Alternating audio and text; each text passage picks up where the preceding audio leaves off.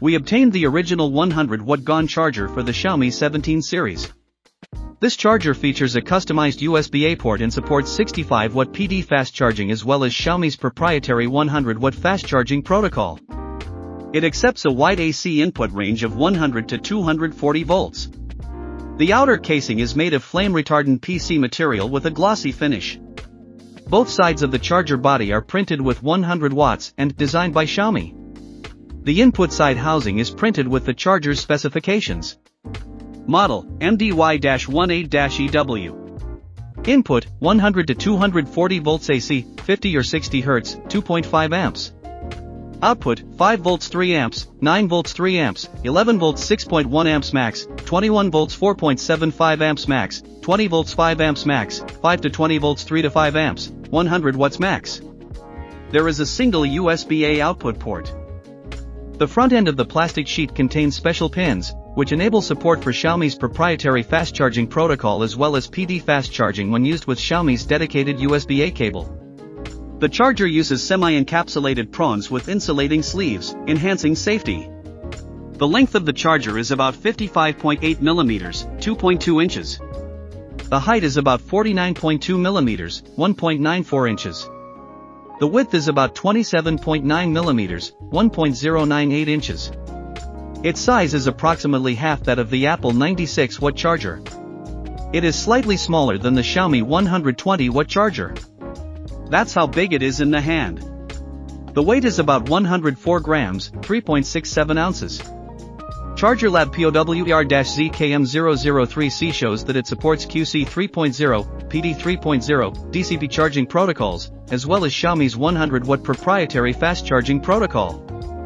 It features 4 fixed PDOS, 5 volts 3 amps, 9 volts 3 amps, 15 volts 3 amps, and 20 volts 3.25 amps, as well as 3 PPS voltage ranges for Xiaomi, 3.6 to 11 volts 6.1 amps, 3.6 to 20 volts 5 amps, and 3.6 to 21 volts 4.75 amps. Next, let's take it apart to see its internal components and structure.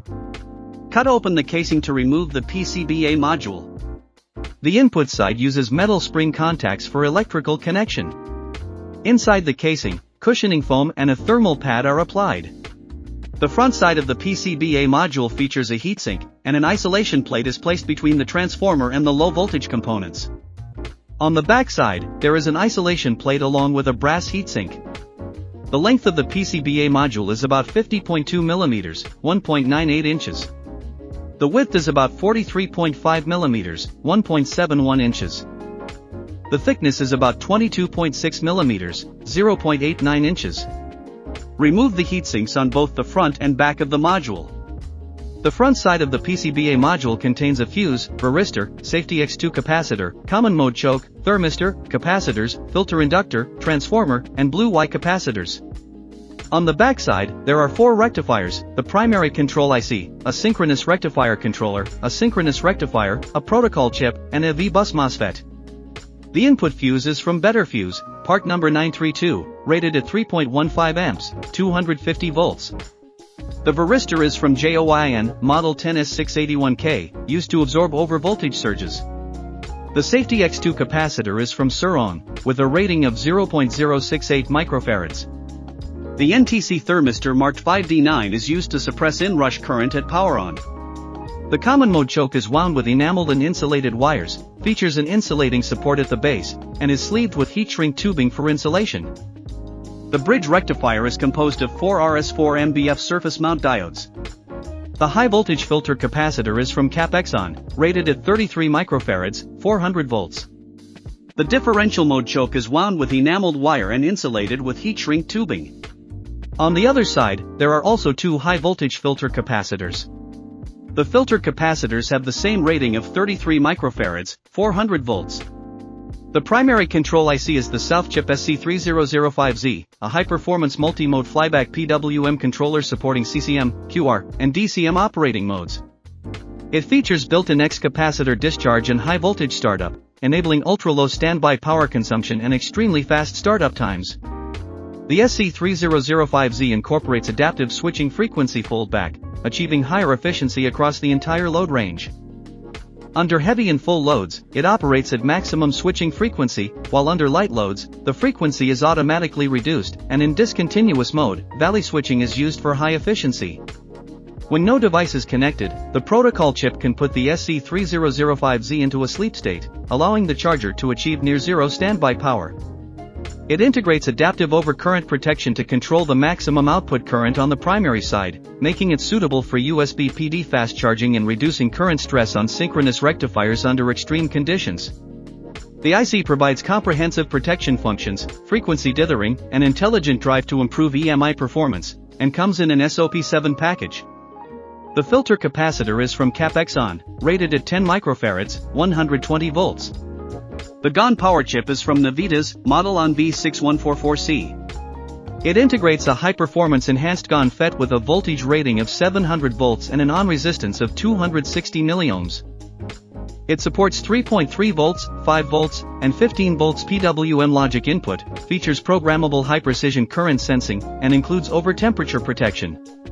The chip operates over a wide supply voltage range of 10 to 24 volts, offers ultra-low standby and sleep power consumption, and comes in a DPAK4L package.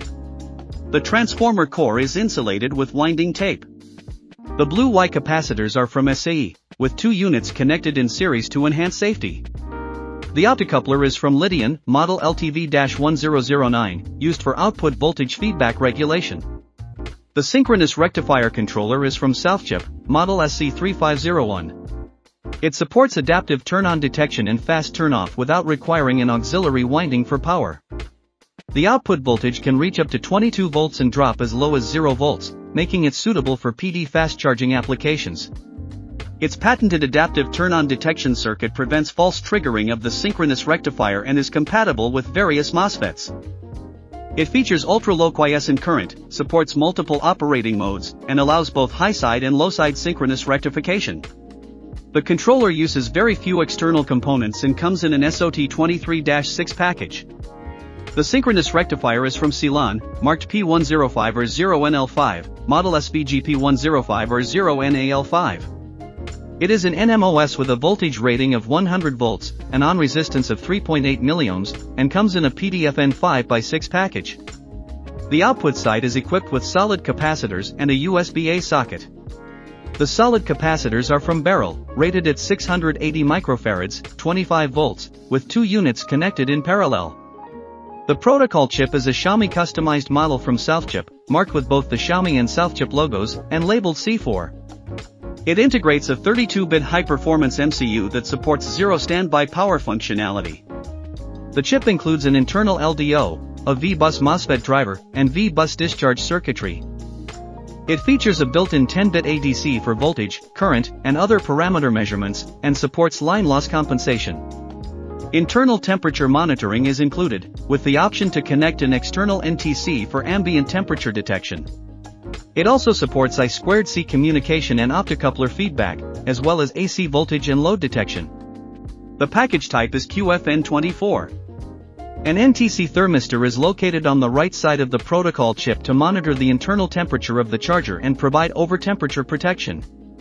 The output V-bus MOSFET is from Pingwei, marked 040N03HL2, and comes in a DFN 3x3 package. The USB-A socket is insulated with a plastic housing.